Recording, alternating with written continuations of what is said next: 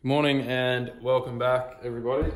Today I've got shitloads going on. In like 3 days I'm flying to Saudi Arabia for 5 days, and we've been invited to go and fish in a fishing tournament over there.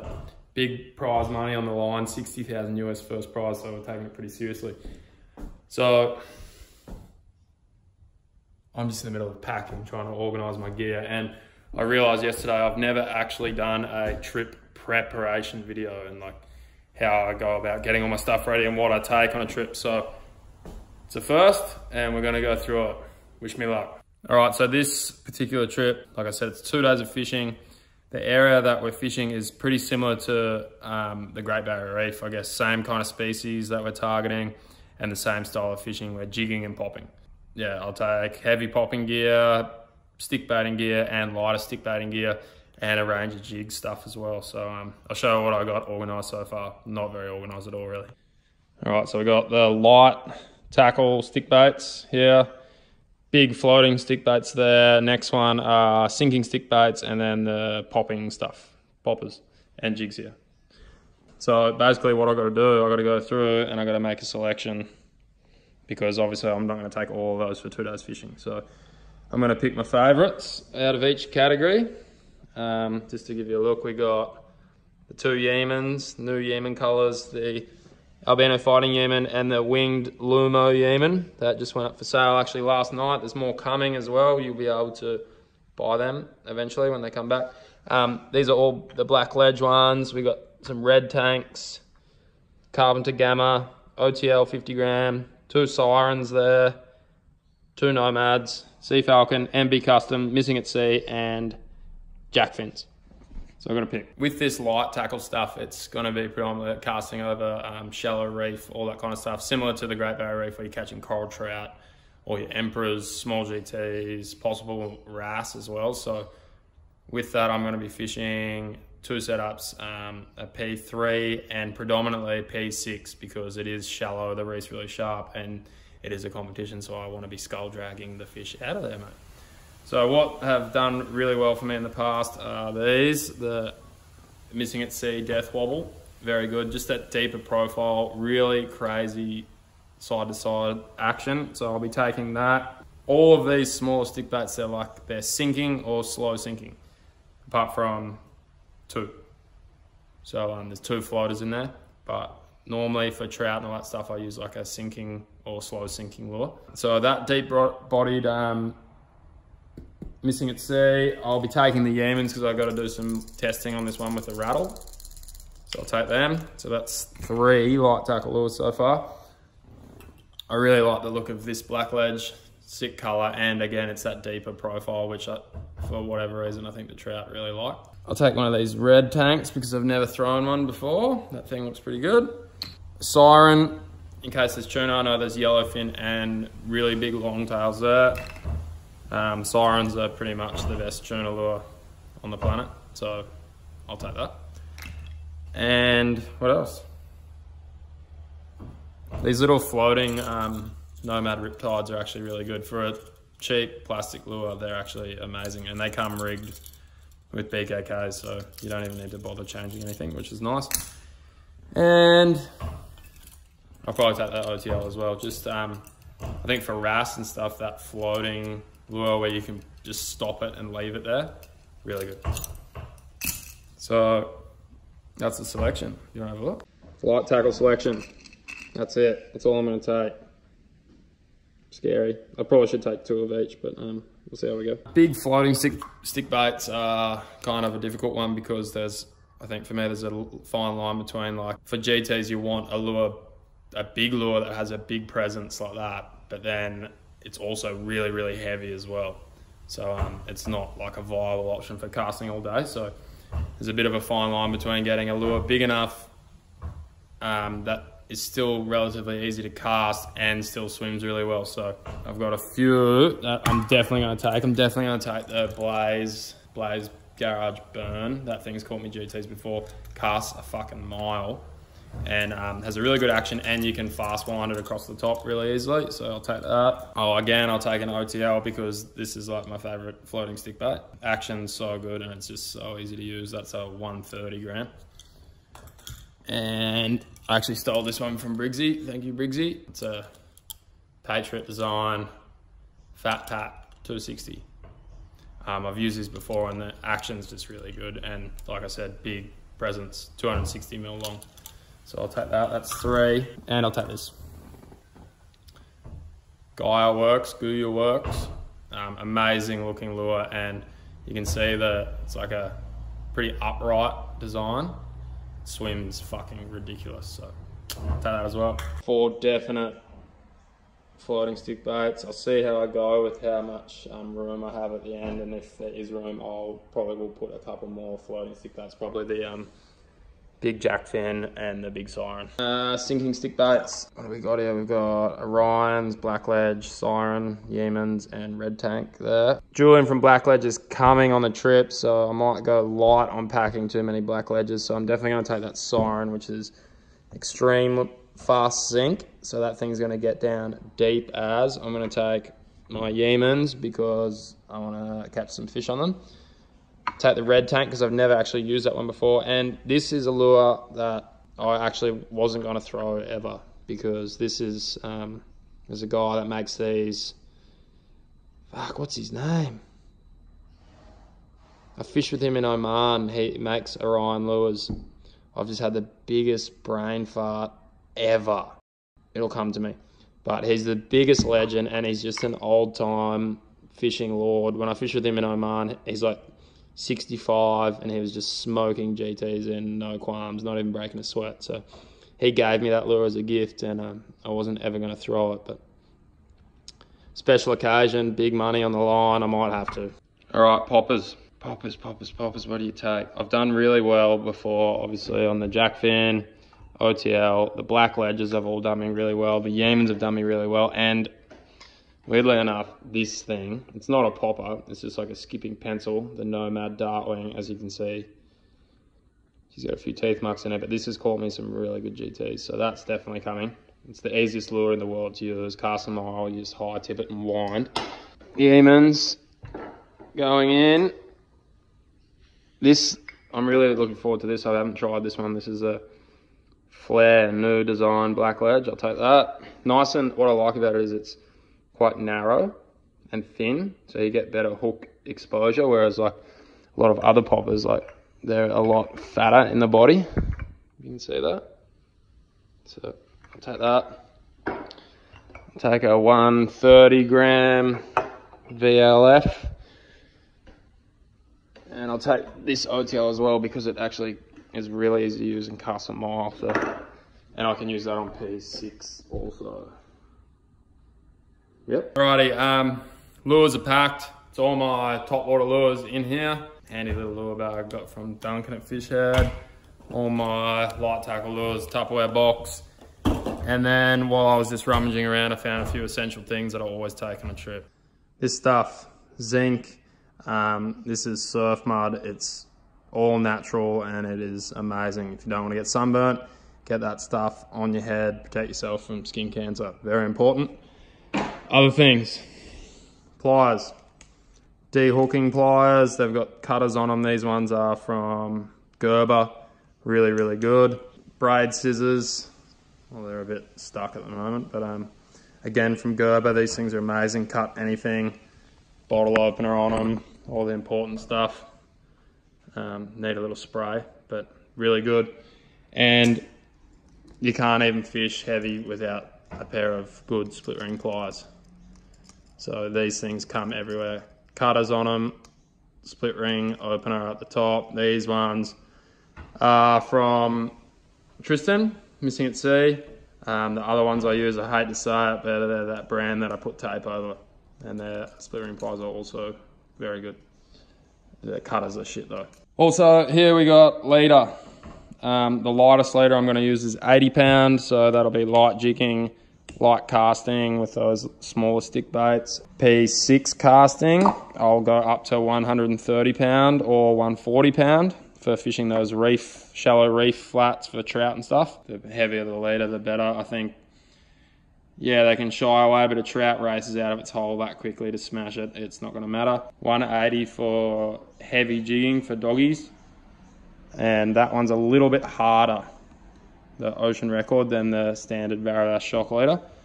And then 200 for P10 top water GTs. The reason I use this leader, I think I've said it before, it's obviously quite thick because it's 200 pound, but it's still soft enough to be able to tie knots. And with your FG on heavy gear, it's soft enough that your braid can like bite in and get some hold on it. If you're using fluorocarbon over 100 pound, it's so hard to tie knots, so don't even bother. I would recommend that leader. That's pretty much all the leader I use. It's really good. And then there's this stuff. This is Varavas SS assist line. This is what I use for tying my assists for doggy jigs. Oh, I've got some made up somewhere. I'll show you in a minute. Yeah, somewhere from Vanuatu still. There we go. So that's, if I can get it untangled, that's just a hot drift churn. I think that's 130 gram. That there is that Varavas assist cord and a BKK deep jig hook. The hooks are fucking unbendable. So yeah, that's how I rig my heavier jig stuff for doggies and all that kind of stuff. And this assist cord, it's a lot of the standard assist cord you get, it's a bit softer. And I think this stuff, while you still get bitten off by a Spanish or something, it just gives you a bit more extra strength and abrasion resistance. So that's why I use that. I don't bother with heat shrink or anything, but I figure the tag's a bit of a fascinator as it is. And I've never really used these, but these weird like figure 8 solid rings. It's a bit of a gimmick. A normal solid ring's probably fine, but thought I'd give it a go. Look pretty steezy, expensive. While we're on that jigging stuff, I know I'm probably jumping all over the place, but I just got shit going on everywhere, so bear with me. The jigs I'm taking a handful of like longer knife jigs because there is amberjack there. So I'll take a handful of them. Sea Falcon, that one, that's another hot drift churn, 160, very good for doggies. I caught a lot of doggies in Fiji on that. And then this is all the smaller stuff. So these are all 80 gram missing at sea, these ones. These are a few random ones. That's a HOTS one. This one here is probably one of the more famous dogtooth jigs. It's a 7 Seas something or other. Don't know about the colour, but for whatever reason, doggies like them. A couple more missing at sea ones that I stole from Ocean Blue. Drift churns and missing at sea there. I think I've got a lot of missing at sea stuff because it's Tristan's brand and I like helping him out. But these 80s and 100 grams are really good. Really good. And I like the silver colour with that Lumo. For whatever reason, fish just seem to eat it. And with that style jig, I run these. I'll show you the packet. They are from BKK, Sea Ranger assist hooks. They got that little glow fascinator thing.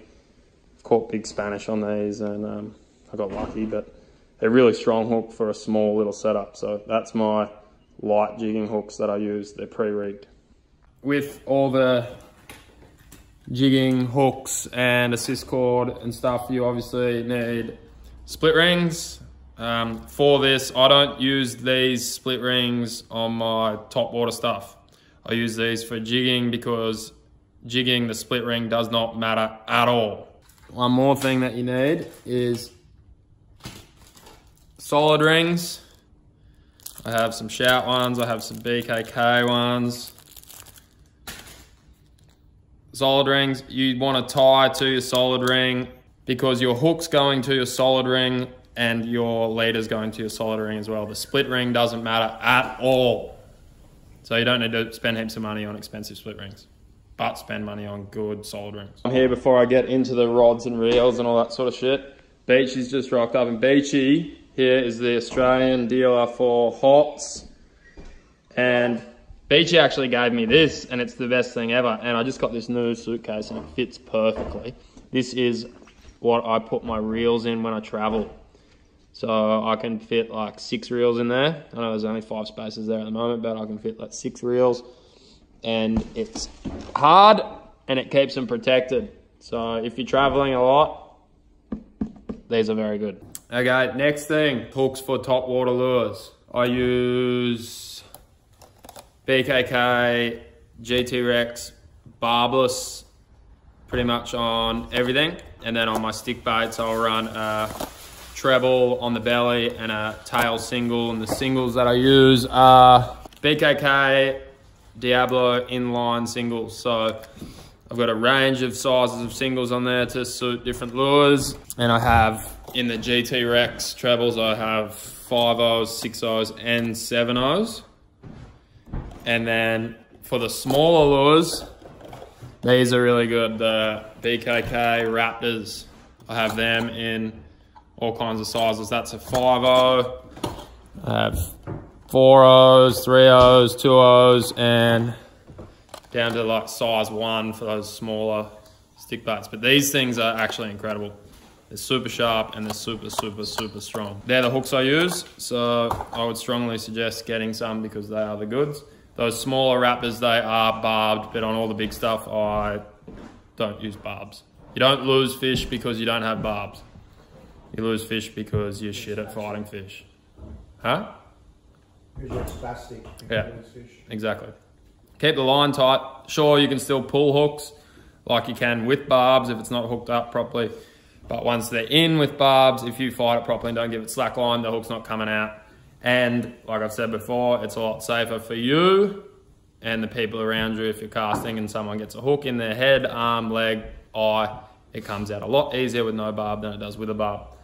So that's why I use barbless. All right, the next thing we're gonna do, I've still got my schmozzle everywhere. I'm gonna pack my rods. Obviously, all my rods that I'm taking are from Zanak. If you're in Australia and you wanna get a Zanak, contact Duncan at Fishhead Tackle. He's your man for all that sort of stuff. If you're in America, there is currently no dealer for Zanak in America or Hawaii. If you are chasing a Zanak over there, you can contact me and I can pass you their direct email address.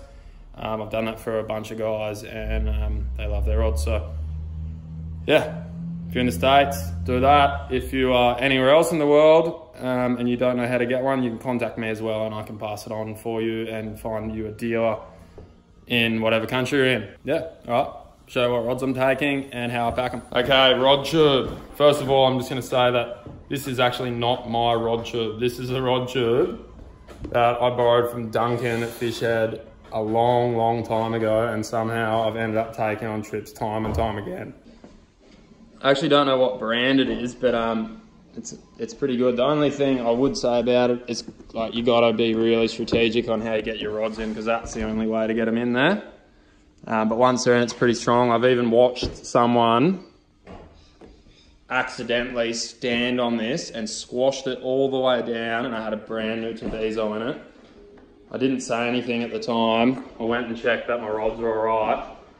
Rod was fine, but I was not happy with that Jimmy. He just did it, noticed he did it, and walked away without saying anything. It was full on. But luckily, tube protected the rods. All right, these are the setups I'm taking. There's 6 in total. I got one spare 8200 there. I'll just give you a quick look at them all and tell you what they're actually doing.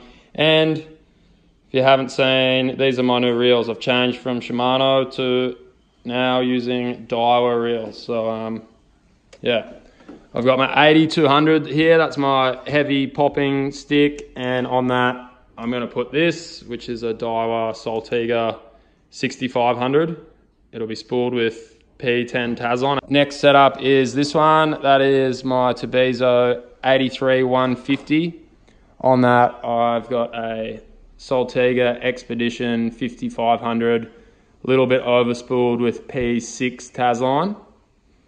So that's the one I'm gonna be doing some stick baiting with and all that, like flats, reef flats fishing where you've got to really lock up and drag them out. Next one is P3, I think. It is my Zanak Fakito Twitch. Amazing little rod. And that is a Daiwa Saltiga 4000H with P4 Tasline on that one.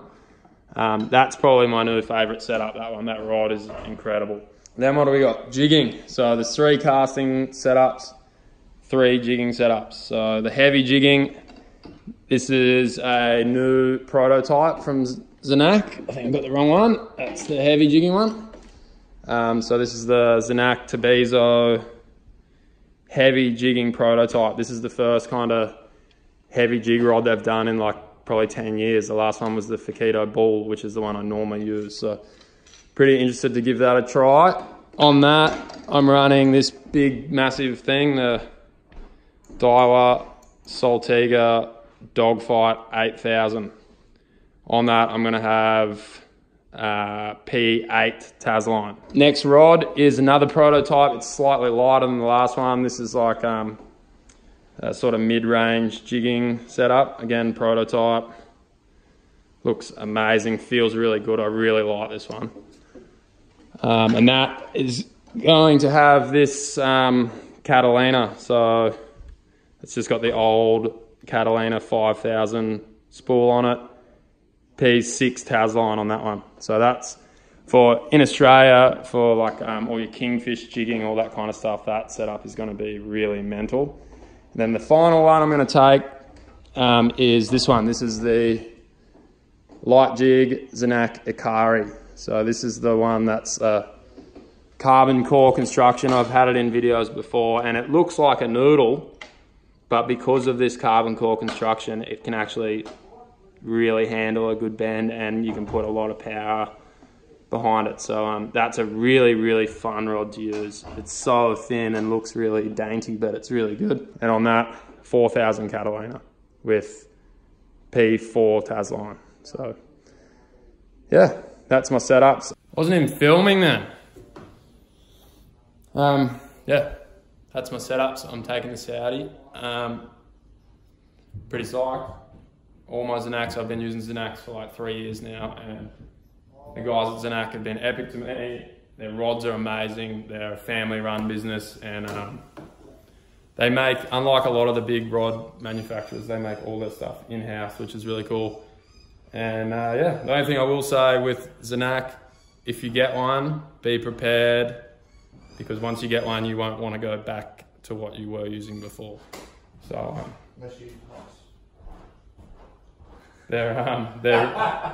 this guy's a nuke. You don't want to have a nuke when you're trying to film your fishing video. But yeah, that's what I'm taking.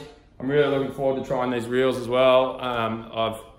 My whole life I've only ever used Shimano, so I'm looking forward to trying something different in the Daiwas and see how they go, and I'll give you guys some feedback. Just as a side note, I paid for these reels. I'm not sponsored by Daiwa, and I'm keen as always to give you guys like a unbiased opinion on them. I'm not gonna fucking sugarcoat it. If something breaks, I'm gonna show you. So yeah, I think that's really important, and for me it's important that I'm honest in when I do review stuff, that I'm honest in it, and it allows you guys to actually trust the bullshit I'm talking. So yeah, sweet. I'm gonna put them in the rod tube, which is the worst bit of the whole thing. And then I'm gonna have to spool me reels, and then I'm pretty much packed. No.